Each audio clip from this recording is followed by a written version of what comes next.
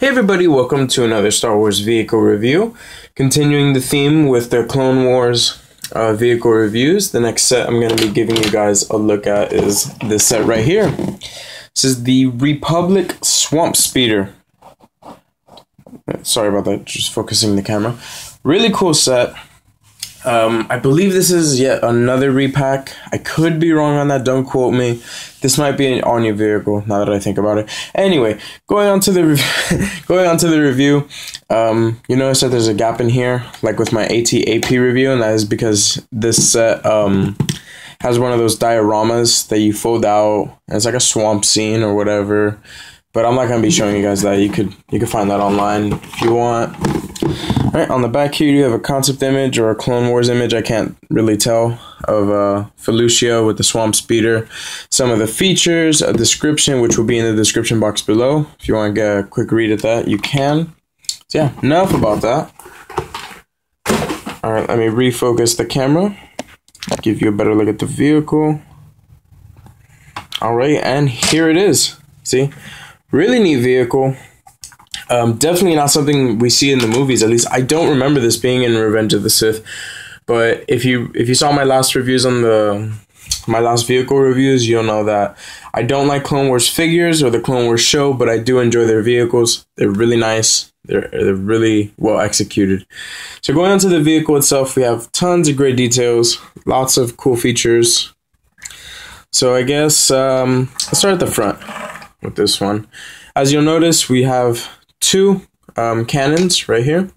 Now they do rotate 360 degrees and they do pivot up and down. And attached to them are 4 flick fire missiles. So you just flick them down and they do fire out right there.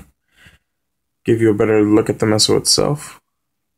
See, some good details. Mine were a little crooked. I don't know if that's the norm. You see, they're all, somewhat bent.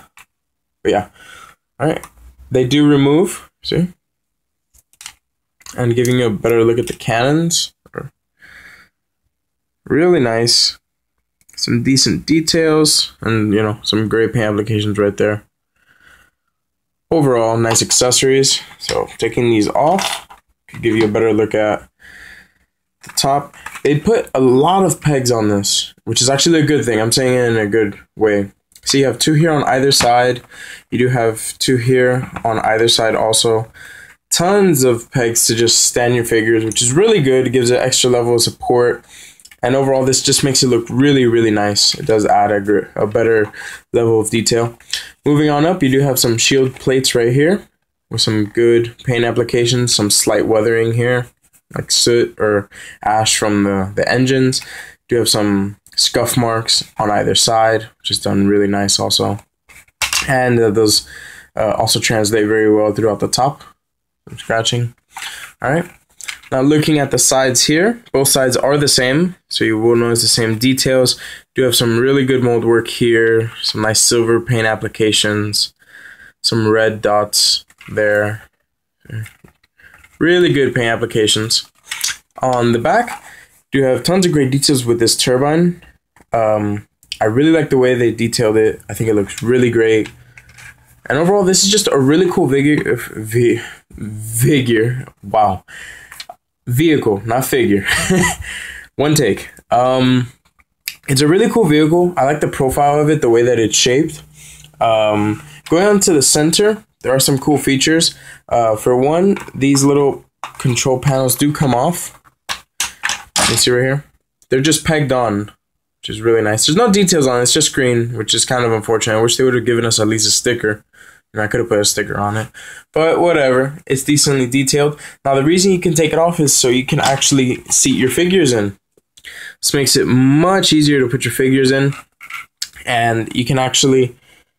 I don't know, it's hard to see, but there's a tiny little notch right here on this soft rubbery plastic. You see, and that holds the seatbelt into place. So you can actually take both of these off, and then you can actually unhinge it right here. I know it's hard to see, pardon. But if you fiddle around with it, it does come off in these 3 places, you see? So then you can seat the figure, and then you can lock him into place and put this harness around him. The harness does have some really good details. See, and it does have silver paint applications. This is the same on either side. They're both the same. So this does have the removable control panel, and the seatbelts do come off. So yeah, really cool. I'm not gonna bother putting a figure on this because although it's great in theory, and I really like the way they molded this and the way they set it up to sit down the figures, it's actually really difficult to sit these figures in. Now I don't know if it's because I'm trying to put realistic figures in and not Clone Wars figures, because I know the Clone Wars figures are thinner, but it is just really difficult to get a figure in there. But then again, on the opposite side, I would figure that a realistic figure would be easier because they're super articulated as opposed to some of the Clone Wars figures. I don't know. Point is, it's really hard to put a figure in there, so I'm not even going to bother trying to put it in. So yeah. See? View. Full 360 view of it. On the bottom, there's really not many details. They did do a lot of mold works, which is nice.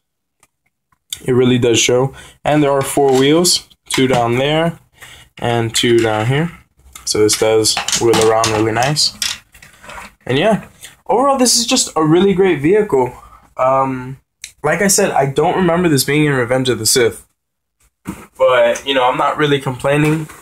I think it's really nice, especially if you have a Felucia setup. I know I don't, but in case you did, this is a great feature to add.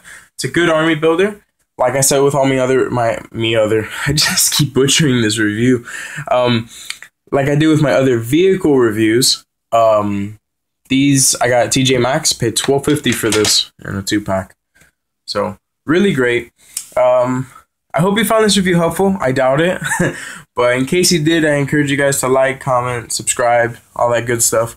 Really appreciate it. Bringing a lot more stuff to my channel. Just really focusing, trying to work on it. So yeah, all in all, I hope you found this review helpful again. I'll be doing one more vehicle review, and then we're going to jump into some old retro reviews. Stay tuned for that. Until then, I will see you all in my next video.